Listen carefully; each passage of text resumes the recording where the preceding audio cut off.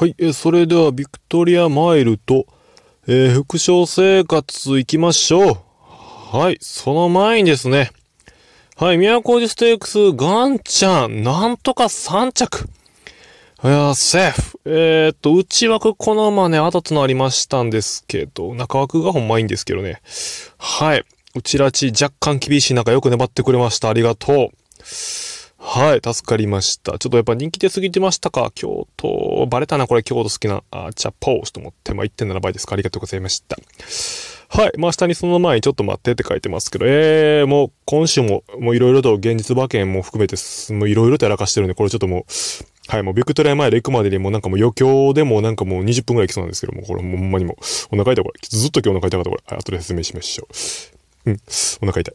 はい。で、結局、KO 杯スプリングカップは、一段から流れ勝負で、ディープの切れ味が選手に続いてっていう説明したんですけど、多少ね、思った以上に流れてもうた分、キャンベルジュニア来てもうたんと、素直にね、ペース流れる中の、粘れる競馬ですね。キャンベルジュニアと、ちょっときつい流れの中、ムーンクエイク、サトナレスは、うまいこと競馬したな。若干流れ乗って最後足使える。うまいですね。藤沢さんの梅ちゃん、やっぱりこっちが本気でしたか。と言っても、藤沢さんの、ワイドを買うてたらよかったんですけど。はい。ワイドボックスしか拾ってないんで、ちょっと買い方もうちょっとなんかあったんちゃうのっていう買い方だったね。ちょっとグレーターロンドンに印重みの置きすぎました。すいませんでした。グレーターロンドンで、最高峰、と思って若干流れたんで、これ最高峰じゃあかんなっていう競馬やったんですけど、あかんかったね。それでもね、末足使って、結局4着ですか、あれで。あれで4着来とるんで、やっぱりディープの切れ味は必要なって改めて認識しました。上がり32秒5ってくっそ速い時計、今日レコードパンパン出てますけど、くっそ速い時計ですね。はい。頑張ってください、明日。はい。さあ、そして明日ですね。さあ、明日の予告ですよ、これ。はい、行きましょうか。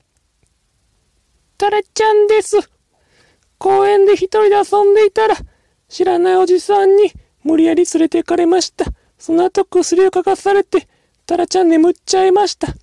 パパ、ママ、早く悪い人捕まえてください。イクラちゃんもこの後捕まったって聞いたんで、頑張って捕まえてくださいね。さて次回は、タラちゃん誘拐事件、イクラちゃん失踪事件、真犯人はマスオの3本です。はい、すいません。飛んだ茶番でした。すいませんでした。もう、こんなやったら多分怒られますね、これ。明日の多分6時半から怒られる、これ。これ絶対怒られる、俺。絶対これ著作権法違反、これ。はい。茶番劇って書こうとしたんですけど、ちょっと変換ミスで茶碗劇になって思った、これ。ほんま飛んだ茶碗劇、これ。ほんまに茶碗や、これ。マサさんも怒ってん、これもう。って言ってもこれも、俺犯人かみたいな怒ってんこれ。すいません。明日こんなことやらないんでよろしくお願いします。明日の次回予告はもう、先週見てる分でよろしくお願いします。もう何というかわかりませんけど。はい、冗談はさておき行きましょうか。レッツゴー。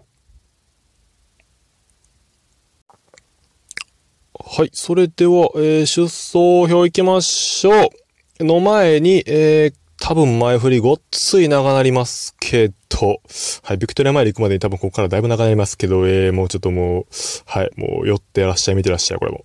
お腹痛い今日。ずーっとお腹痛い、これ。はい、まずですね。今日も言い訳としてあれなんですけど、先週もね、なんかお仕事が忙しいって確かあれですよね。誰やあれ。誰やったあれ。怒ってただろ、先週。先週怒ってただろ、俺。どこやったんや、多分土曜日やね。先週土曜日、仕事で休憩中かなんかにパッて買うたんやけど。春風ステークスですね。オービレールですね。はい、副賞3万円行きます言ってたんですけど、一桁間違えて3000円と。はい、帰ってきながら6600円起こった。ってことで、今回すいませんけど、ちょっとご勘弁してもらってってことで、妄想で入れて7万5000円持った感で行きますよってことで言ったんですけど。はい。ほいで、もともと言ってたんが、先直、ね、今絶好調なんで、はやぶさ賞行きましょうかって言ってたんですけど、アヒラさんとうとう内枠行って、面白いまま内枠行ってもうたし、と思って。で、今見てみたらガンちゃんがおったと。はい。で、ガンちゃんの宮古路ステークスに行ったんですね。はい。ガンちゃん内枠の4番だったんですけど。はい、7万5千円、妄想で突っ込んで、レッツゴー言うてね。はい、内枠。ガンちゃんね、確かに前走外すぎてね、あかんかったっていう話やったんですけど。このままのベスト中枠ですね。内でもいいんですけど、やっぱり若干ね、包まれた時に、外出せんのですよね。ちょっとやっぱね、多少外回ってでも自由に走らせた方がこの方がいいんで、結局ね、最後ね、まくっていくとこはね、やっぱり京都分かってるなってことで、このやっぱ坂の下りを利用して、押し出していく競馬、この馬、毎回この京都外回りは毎回お得意分野なんですけど、今回ちょっとやっぱ枠がだとなって外から寄られた分ね、やっぱり最打ちつかなあかん中競馬になってもうたと。で、逃げたんがね、3番っていうまた不運なコートに、この馬の後ろつけちゃうんで、ちょっとここで邪魔になるんですけどね、すいません、邪魔やからうち行きますよ、でね。ただ、最打ちが今、京都が完全にいいかっちゅうて、もうそうでもないですわね。もう週も過ぎて。ってことでやっぱ外からね、馬場の三分どころから刺してくる馬たちが多いわけですね。はい。そん中ね、うちらち粘ってるんですかこれもあかんなと思って、10番に刺されたわと思って、粘ってと思って、と思って、ガンちゃん頑張ってと思ったらね、奇跡的に助かって3着ありがとうございました。危なかったです。そしてなんとこの時のガンチャーレの相手紹介しましたね。ガンチャーレから誰流したらいいですかってコメントくださった方いたんで。はい。なんと、印相手3と落ちました。なんと、エアアンセムサンマルティン、ありがとうございました。見事に来てくれました。ありがとうございました。ただ私はね、ガンチャーレ副賞しか見てなかったんです。すいません。印打ったんですけど、私自身ここ3連単も何も取ってません。すいません。買い遅れすでに買い遅れですと、これ。仕事のバカ野郎と思ったんですけど、まあ、しゃあないですね。4枚もついたのこれ。チッパーし4等でかよ。おいと思って。おいと思って。でね、ガンちゃんもね、副賞7万5千円ですか。まあ、無理やって言ってたんで、もうね、冗談マジでもとりあえず3万円現実馬券入れたろうと思って3万円ね、入金したんですね。ただね、買ってなかったんやね、これ。レース見てね、渾身のガッツポーズしたんやけどね、おっし、来たと思って、よう粘ったと思ってね、1.7 倍か、まあ5万1000円返ってくるわと思って入金見たら3万円のままやったから、あれやと思って、俺入金しただけで終わったんだ。なんとね、購入予定に先ほどまで残ってました。じゃあポーズと思って、これまたね、買いミスが起きたんですね。これもタラちゃんです。はもうそういう感じ。非常な買いたい。もうお腹痛いと思って。で、その前にもう一個お腹痛いことあって、これ。もうその前やもう。ガンちゃんとか言うてる前じゃん、これ。はやぶさ賞、これ。はやぶさ賞で私確か、これですね。まあ、強いて言うなら、フェルビューデュビアンか、これですか、ちゅうて、外は悔しいと思って、まあ、これでええんちゃうか思んないけど、って確か軽く紹介しとって。はい、レース見たんですね。まあでも一番人気やし、副賞最低値 1.3 倍ぐらいやし、まあ、来ても全然そんな大したことないわ、と思って、スタートしました。はい。ほいで、まあある程度、中段というか前目つけてええ競馬やったんですけど、13番ね。まあ馬券絡むとこギリギリぐらいかな。13番の抜け出したらええわと思ったんですけど、待ってな、その前に何かおるぞと思って、赤棒の、あれ、これ見たことある子やでと思って、あれこのちょっと足毛っぽいバタ、あら、ちょっと待ってな。待ってと思って、ちょっと待ってと思って、あれ、お前あれちゃうんと思って、お前あいつやんと思って、あれれ、6番の赤棒で足毛、あちゃっぽーしと思って、なんと、これは一番後悔したな。なんと、平一着。すいませんよ、これ。おいと思って、お前しかも一着かよ、嫌がらせのに。平さん紹介しとったんやけど、競馬のタラレバほどしょうもないことないって言うけど、いや、これ休みの日やったら絶対とりあえず買うてた、これ。副賞生活運営で絶対買うてたよ、これ。何してそやろ、平やろ、これ。言うてたんや、これ。先直内枠から強かったで、言うて、これ。あんだけ水曜日説明したやん、俺。おい、前走ね、今は全然かかって前走福島でね、1002でちょっと上がり使って副賞系入りましたよ。打てたよ、これ、お前。何してんと思って。ポーしよ、これ。励ました。もう嫌や、これ。もう俺嫌や、これ。怒った、これ。結局、ガンチャレの副賞も買うてないやろ、これ。何してん、今日。ほんま何してん。で、明日も仕事やし、これ。また馬券買われへんね、これ。さっき買うとっかも、これ、入金しても。もう怒ってるで、これ。ずっと今日怒ってる、これ。もう以上にしておきます。もうこれ以上言ったら怒るわ、これ。これ以上言ったらもうあかん、これ。はい。で、何行きますか？ビクトリアマイルですね。そうですね。それ行きましょうかも。はい。落ち着きましょう。一旦落ち着こう。一旦落ち着きましょう。はい。ビクトリアマイルですね。はい。印決めましたよ。はい。アドマイリードとレスグラッシュでもええかなと思ったんですけど、間のちょっとレッツゴードンキ後で説明しましょう。はい、あとジュールプレイレッドアバンセですね。もうここでいいですか。はい、今日、まず KO 杯をおさらいしておきますと、多少流れた分でちょっとグレータロンドンに分が悪かったって言ってたんですけどね、もうちょっとスローに落とし込めてたらグレータロンドンあの足あったらいけてたなっていうレースやったんですけど。はい。ムーンクイーク里のアレスの方がちょっと位置取り良かった。まだ内目通ってたんで、まだラッキーやったな、中競馬やったんですけど。はい。もう先週も言いました。やっぱり切れ味ですね。里のアレス、やっぱディープの切れ味。先週 KI ノーテック、あるいはギビオンですね。あそこら辺ディープ活躍しとったやっぱここら辺ですかと思って、やっぱ3、4着絡んでますし、ムーンクイークも決めてあったし、藤田さんより梅ちゃんが本気やったってことで、ここ1着と。はい。リアラブルエースも流れた割に展開向かったんですけど、6着と。まあ、ディープの切れ味は必要じゃないかと。はい。で、今週の注目は中と、前回も超維持に言うときました。レッドアバンセでしょ、とりあえず。ね。まあ、このアドマイリード、グリスグラッシュはね、もう決めてあるの分かっとるんで、足で使えるの分かっとる。まあ、ここ説明するまでもないですよね。で、アドマイリードに限った特に、デムチャ乗り換わりで2走目、前哨戦試運転完了したんで、今回本気と。G1 なら本気と。はい。まあ、ポイントはいいですわ。うん。で、まあ、ジュールプレルもね、去年3着やったし、うん。前走休み明けでよく粘りましたの5着やったんで、まあこれも、しようか別にそんな超維持なこと言ってるだけなんで、別にそんな大したこと言ってません。はい。で、レッドアバンスですね。こちらが多分今回、アナ党の皆さんから見ると注目だと思いますね。前も言いました。ディープにエレモンピクシーと。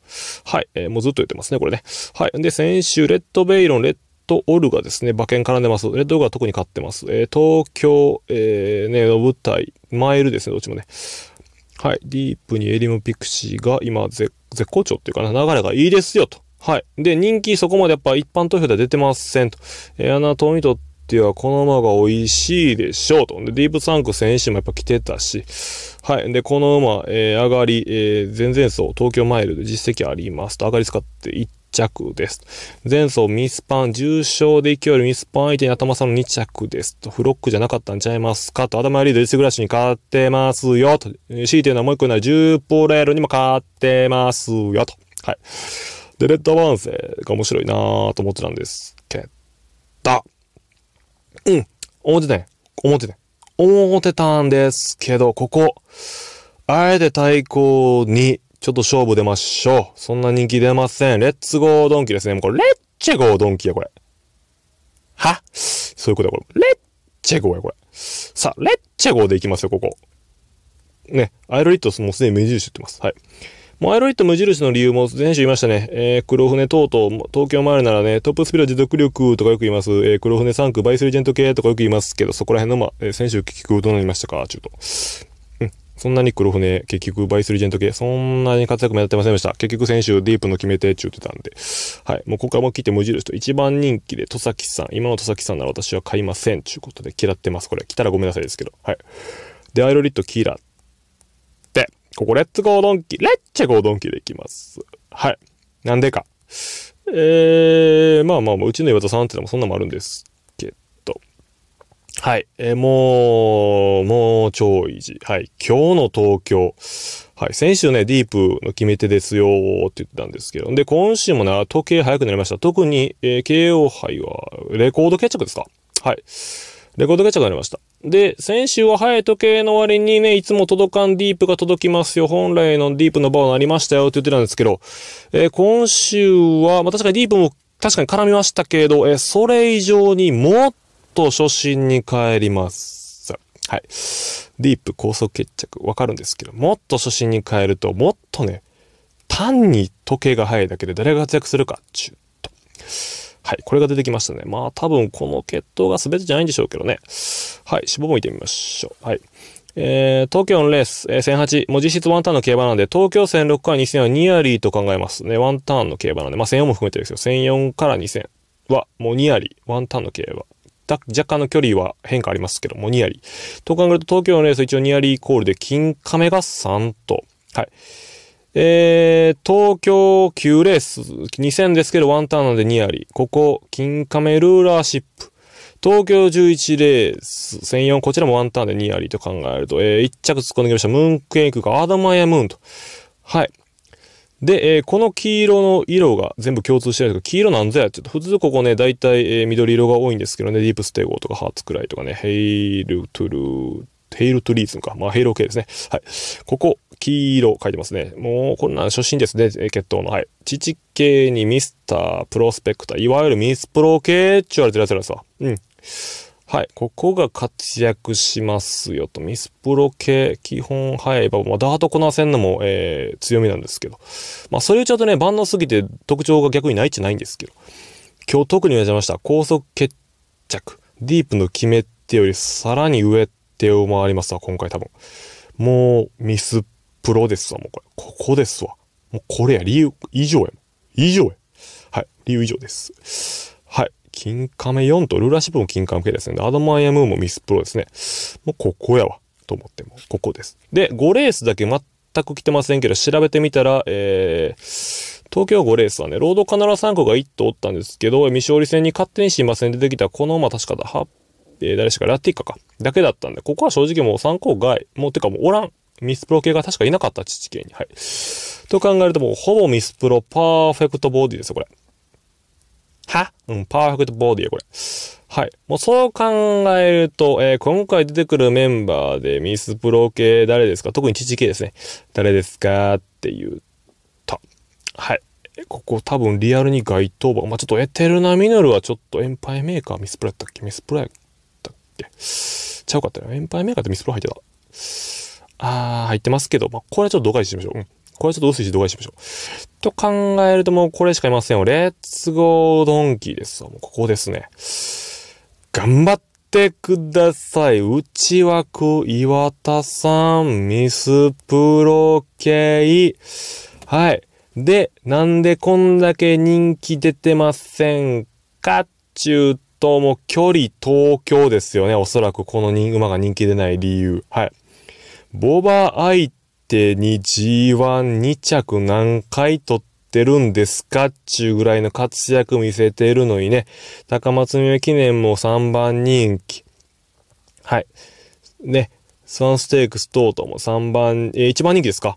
はい。等々人気集めてんのなんで今回人気出えへんのっちゅうたらもう距離と遠くですわね。特に東京マイルの実績全くございません。はい。ただですね、2年前のビクトリアマイル、こちらの時はまだね、この前のレース見てたら分かる通り、桜花賞買って以来、確かね、変なとこ使わされまくって、まだ競馬ができてない時代ですよね。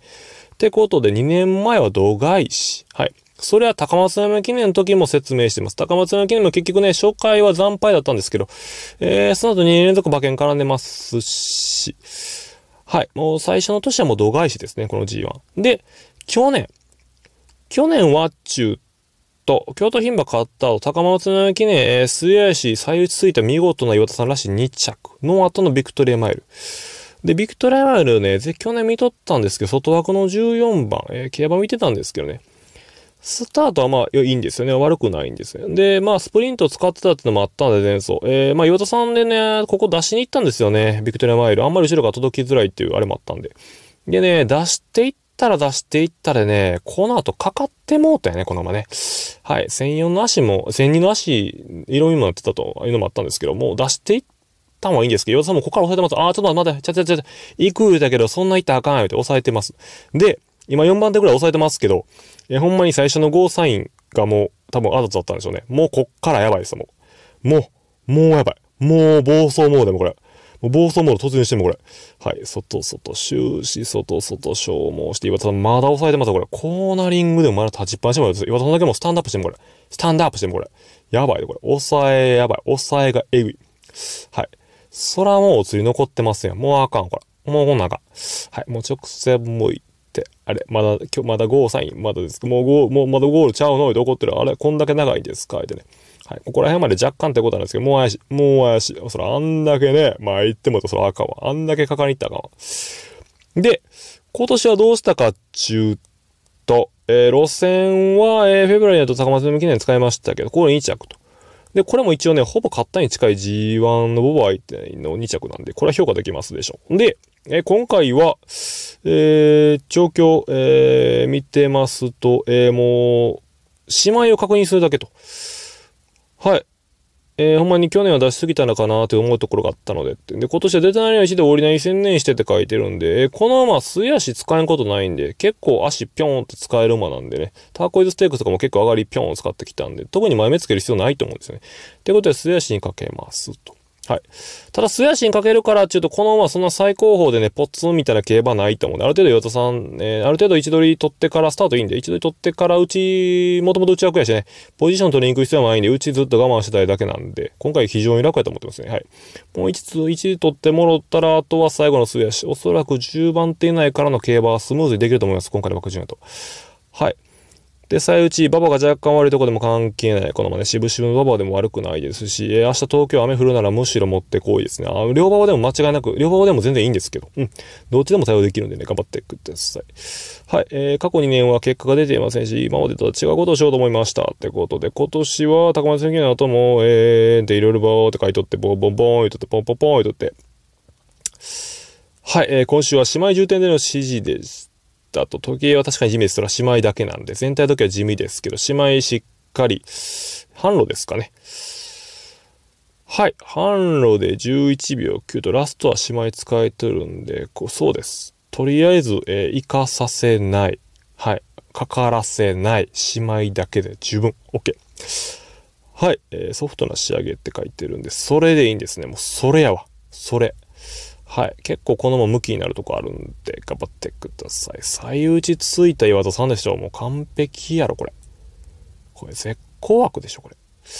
頑張ってください。今回こそ G1 のチャンスだと思ってますわ。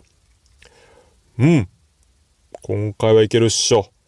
アドマイヤリードリスグラッシュが若干惜しくて届かん中競馬でレッツゴードンキーだけ一度利用しで行ってください。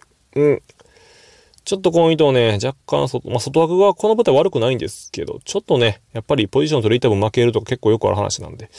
はい。その中でも、デムちゃんのアドマイヤリードがちょっとやっぱ一番上かな。もうここになってきた安城なんでね、やっぱペース読むんがうまいんがやっぱ光るんで、やっぱそうなってくるとやっぱデムちゃんはここね、いいセンスを試運転して今回多分本気やと思うんで、ここはちょっと譲れんなってことでアドマイヤリード本命してますけど。はい。リスグラッシュ対抗でね、この11番、16番のワイドでもええかなと思ったんですけど、ちょっと今回リッツゴードンキちょっとこんだけね、ミスプロ系来ると思ってなかったんで、ポンポン来たんで、あれあれやと思って、頑張ってください。今回はレッドアバンセはもうフェイクやと思ってますよ。もうエリオンピクシー変えた選手のレッドベイロン勝った人の勝ちや、これ。そう思ってます。はい。レッドベイロン勝った人の勝ち。今週こんな超イージーにディープとエベルンピクシーできますかちゅうとうまいこといかん気がしますわ、これ。はい。ね。先週レッドベイロン来ましたけど、どっちかっていうとこのエレオンピクシーのサイン値より個人的にここはもうね、金亀のサインやと思ってました、これ。はい。実はこれね、実はエレオンピクシーと思わせといて金亀の、サインやと思ってます。ここから金亀頑張ってくださいと思ってますんで、頑張ってください。はい。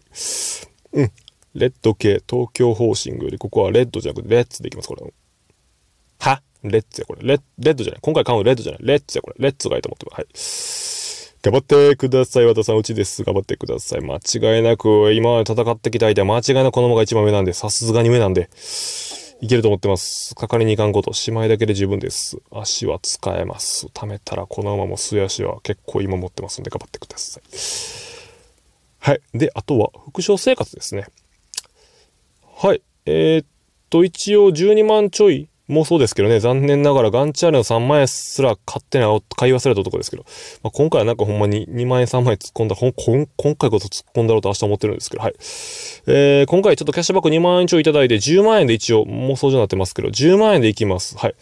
で、ここで勝つか負けるかでね、副賞生活トータルの結構収支がぐらつくんで、負けたらまた 80% ぐらいまで一気にゴーン落ちますけど、勝ったらね、だいぶ安泰します。多分 120% 超えるやろうな。超えるかな。言い過ぎなると思ってますわ。2倍ぐらいついたらね。はい。ということで、明日が本当の正面ナンバーと。で、そういった意味でもですね、今週で新潟、来週もあるんか。ごめんなさい、来週もありますか。あれ、4週開催か、これ。1、2、3。そうなの。じゃあまだ行きますね。何がまだいける。まだ1000チョコある。はい。新潟の1000チョコまだありますよ。ということで。はい。飛竜特別ですね。これでいきます。はい。その前に新潟1000チョコだけもう一回おさらいしておきましょう。しつこいですけどね、これ。はい。新潟先直、まず、邁進特別、内枠なんのはい、レッドラウド2着。まあ、ある程度人気馬買うててあんまり恥ずかしいんですけど。はい、日曜日はチャウ馬を買いましたんでする。その次の週が春風ステークス。こちらもちょっと人気ですね。オビレール人気出ちゃいましたけど、1、2チェック。はい、ここで、ポーシュの馬券するっていうか、3000円しか買うてなくって。はい、次の先着、ここプリンシアブラスカで結局手堅くもらいましたけど、レジェンドソウルもう一頭強いて言うなら言ってたレジェンドソウルすら来たと。はい、3クラ先直、候補挙げまして、一応実質4頭、ちょっとすごい考えると4頭来てますと。ほいで、今日が先ほど言いました。はい。もともと特注馬言ってたアーヒラと、最後寸前に挙げましたフェールビアンかんだ、めっちゃ噛んでる。はい。ですね。ってことで今4クラ紹介して一応もうめちゃくちゃすごいこと6頭来てますわ、これ。びっくりしたなもうや、これ。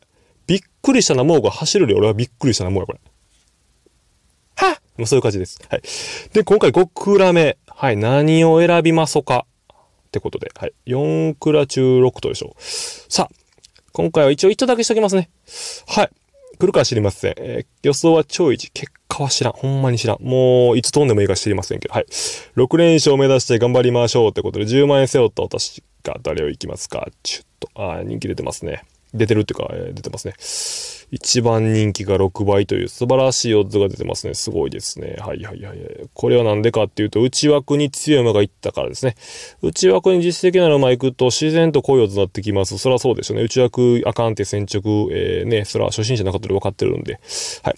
かといって外枠がいいか、ちょっと外枠やからでもいいってことないんで、やっぱり人気出ないと。そうなってくるとね、もう自然と外枠やからって買う方と、内枠でも、人気馬、実績あるまで買おうって馬が結構ここ混在しまして、オッズがなんと今単勝暫定ですけど、6倍から始まって10倍台、11倍、13倍がごっつすごいです。はい。うん。ほぼ内枠で実績ない馬を除くとほとんどが人気出ます。ってことで、こうなってくると、今ちょっと適当に出ますけど、めっちゃ適当に出てるけど、まだ買い始めですけど、多分暫定の副賞多分2倍以上多分誰もつくと思いますわ。なんですいません。誰かパーシーズベストだけ買いましたパーシーズじゃあ、パールズベスト。すいません。パールズベストだけ上手ですいません。すいません。一番人気ですかパールズベストだけ過剰人気ですかこれ。でも強いな。前走。500も同じ条件でコンマ1か。はい、わかりました。でも人気出すぎですね、神田。さすがに人気出すぎや。これは、でも、あれやな、異常だから誰か買うたよな、プロがもう、何百万かいったんか、これ。ポンみたいなの、これ。ポン、ポン、スポポン、スポン、ポンや、これ。はそういう感じやな。やっぱり2倍ですね。ちょっとパールズベストだけ上手出てますけど、おそらく2倍が、ボーって出ますんで。はい。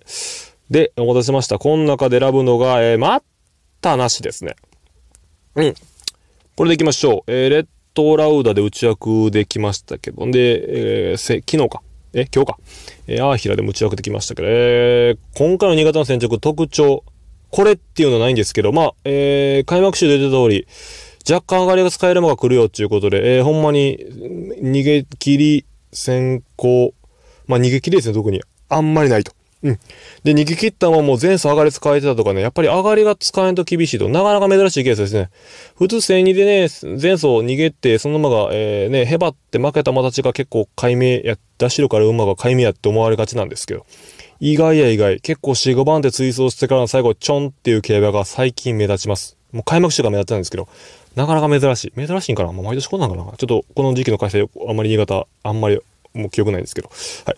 そんな中で今回も内枠から読みましょう。待った話ですね。うん。人気はある程度出てますけど、副賞2枚なら持ってこいでしょ、これ。うん。副賞で2枚つくなら持ってこいのもですね。はい。で、待った話の紹介ですけど、まず、安城。もうここでほぼ決まったようなもんですね。西田さんです。はい。西田さんと言いますと、ちょこちょこ先着出てますね。去年の前、LINE ミーティアかなでも確か言うてましたね、私。確かあの時西田さんやったはず。はい。西田さん、この舞台、過去3年ですかね。最多勝です。6勝してます。はい。でね、分母が55と。それは乗り倉多いから、勝ち数が多いやろ、ということで。それだったら、勝浦さんとかね、の方が、勝率的にはいいんちゃうのってことなんですけど、いや、と。一応、クラス多いんで、6勝、大したことないように見えますけど、はい。ただですね、やっぱりこの舞台経験が必要ってことで、はい。逆に、ね、3年間先直やっててね、他の騎手より、ある意味倍以上乗ってますよね。こんだけ乗ってるってことは、まあ、経験もそうですけど、こんだけ先直強いから呼ばれてるってことですよ、これ。うん。厩舎サイドに呼ばれてますわ。うん。ってことで、やっぱりね、先直でお呼びなのはやっぱ西田さんですよね、皆さんね。はい。ただ単に数が多いだけじゃないです。実績があるから呼んでいただけてるんで、その中でもやっぱりね、ベテランと言いますか、先直のプロはやっぱりこの方と私は思ってます。やっぱりこの方が一番ですわ。うん。で、今日も、確か私なんかちょろちょろピーカピーカ言ってるんですけど、ピーカピーカ4着やったんですけど、はい。これもね、ちょっと若干、スタートがピカピカ悪かったんですけど、その割にしっかり4着連れてきたんで、やっぱり西田さん、エスコートうまいなと思って、ピカピカ4着でしょ、これ。はい。ちょっと、フェール・デュービアンに批判されましたけど、それでも4着来てるんで、やっぱり西田さんの力やなと思って、なかなかいい競馬しよるなと思って見てました。うん。馬場のいいところ、いつ仕掛けるか、一番分かってる方やと思ってるんで、はい。先直はほんまに頑張ってください。で、マッタナシ自身ですけど、はい、先直で、実績あります。はい。で、この時も勝った枠順が7番なんでね。はい。中枠ですよね。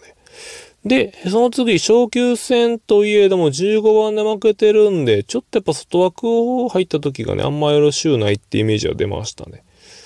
はい。で、もう一個この馬の敗因っていうか負ける課題ですね。この、6着に呼ばれたレースなんですけど、ちょっと悪い癖がありまして、今回出てもらったラチェポーシュなんですけど、15番の馬、ゲートの待たされが非常に悪い。はい。多分奇数枠入ったりとかしたでしょうね。今も一瞬若干立ち上がったりとかしましたけど、もうスタートがとりあえず悪いんですよね。はい。ゲートが悪かった時ね、いい時はいいんですけど、たまにね、このポカがあるんでね、この時に結構惨敗してます。で、まあ確かに出遅れても一応もともと先直能力あるんで、最後姉妹使って6着は来てるんですけど、上がり31秒6ってくっせみやかな話で来てるんですけど、やっぱりこのね、ゲートの出が悪いことどうしてもあかんかなっていうことで。で、最近ちょっとダートとかも使われまして、もう全然話合ってないんで、これはもう度外視です。ここまで度外視。で、前走福島戦にで5着やったんですけど、この時最内の1番、これも多分待たされたんでしょうね。先入れの1番やったり最悪の枠でしょうね、この馬にとって。はい。1番スタートしますけど、やっぱりちょっと出遅れてますね。完全に出遅れてますね、これ。まあ、そんなにゲートでポンって出遅れたわけじゃないんですけど、ダッシュが全然よろしくないと。今までの先着のレースセンス全然ちゃうかった運びやったんで。で、まあ、途中出し使って前目使ってたんですけど、まあ、こっから最内ついて、一応頑張って5着と、足はね、残ってるんでしっかり。はい。まあ、それはね、先頭との着差若干ありますけど、まあ、それでも設定5着なんで、まあ良かったんちゃうかなと。今回、ゲート待たされない一応偶数枠6番引きましたんで、いけると思います。あんまりね、下手に出遅れて外枠ね、結構馬殺到するんで、包まれてね、馬群抜け出せんとかよりは、腹くくって内枠の方が、自由にいけるとこなんで、いいと思ってます。で、この福島戦にで一応上がり2位使いましたけど、これどっかで見たことあるなってことで、一応、ここリンクさせますと、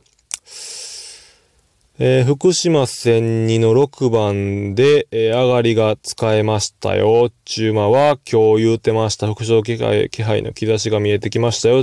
平と全く一緒。3枠6番。前走福島戦2で上がりが使えましたと。もうこれ一緒ですよ、これ。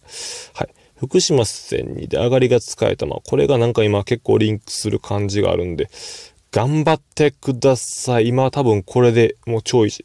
予想は超維持。結果は知らんけど。はい。福島、ローカルの馬場で上がりが使える。もうそれだけでいいと思ってます。頑張ってください。多分それが一番ベストだと思って、今それがベストや。はい。あんまりこの新潟先着の惨敗組とかね、調子乗って連投組とかいうよりは、今向いてんのこの福島で上がりが使えたまえと思ってるんで、頑張ってください。はい。ちなみに、先週で西田さんいました。先週いました。先週乗ってないな。あら。西田さん先週寝てた先週おらんぞ。あれ土曜日おったっけ土曜日春風ステークスおった寝てた。おるな。8番ブラック。これでも内枠の2番はさすがに厳しかったか、ブラックバードで。それはブラックバードやな。でもその前の前進特別3着やもんね、西田さんでね。やっぱ西田さん、せこいな。西田さん先着せこいよ、これ。ちなみに今日どこ行きました？聞いてます、私。どっかいましたっけ？あ、新潟おるんか。あ、そうか、ピカピカ乗ってたもんな、そら。はいはいはい。頑張ってください。ちなみに何倍になりますか？明日10万円が20万ぐらいになります？ 22 万ぐらいになりますか？なるかな？なるでしょうか。パールズベストがちょっと単車も異常に売れてきたんで、この馬さえ飛んでくれればポン。ああ、いいですね。最高3倍なんで、パールズベストの分でこれ、振り幅で取るんで、パールズベストが飛んでくれたら一番ワッシュですね。まあ、マッタナシが飛んだらもう全く意味ないんですけど。頑張ってください。外枠に、いい馬がおらんってだけでね、外枠買いはる方もいますし。面白いと思いますね、今回。なんか、いい枠順にめ込みました、これ。はい。頑張ってください。待ったなしでしょ、これ。ゲートで待たされないでしょ、これ。ゲートで待ったなしでしょ、今回。は？そういうことで、これ。今回ゲートで待ったなしで、これ、偶数やで。待ったなし。今回ゲートで待たされないんで、これ。頼むで。手をくれんどいて。あ、しんど。西田さん頑張ってください。お願いします。はい。ということで、出走じゃあ、回目の方戻りましょうか。はい。長々とすいませんね。ビクトリアマイルも決め打ちです。レッツゴードンキーから行きます。なんと、本命からじゃなくて、レッツゴードンキーから行きます。大丈夫です。これ。大丈夫かこれ。大丈夫かただ単にミスプロ系ってだけで大丈夫かこれ。注目ミスプロ系で行きます。はい。先週同様上がり必要なんは、上がり必要だと思うんで、まあ、ちょっと流れてもうとね、超高速っていうか、超前が、ペース速かったりとかして前でそのまま決まっちゃうってことの内容だけお願いします。はい。で、対抗と黒三角ですか？あれ ?11 番。アドマイリードよね。確かしゃかったかな？追ってる？番号を間違えてごめんなさい。と、リスグラッシュのワイド。なぜかここもともと本命対抗のワイドを抑えとして買ってます。またこれヘッティな買い方します、私。はい。ここ2万円。ワネボックス印5等でいきます。はい。で、こちらですね、問題。飛竜特別待ったなしでしょう。いけるか ?10 万円。いけるか？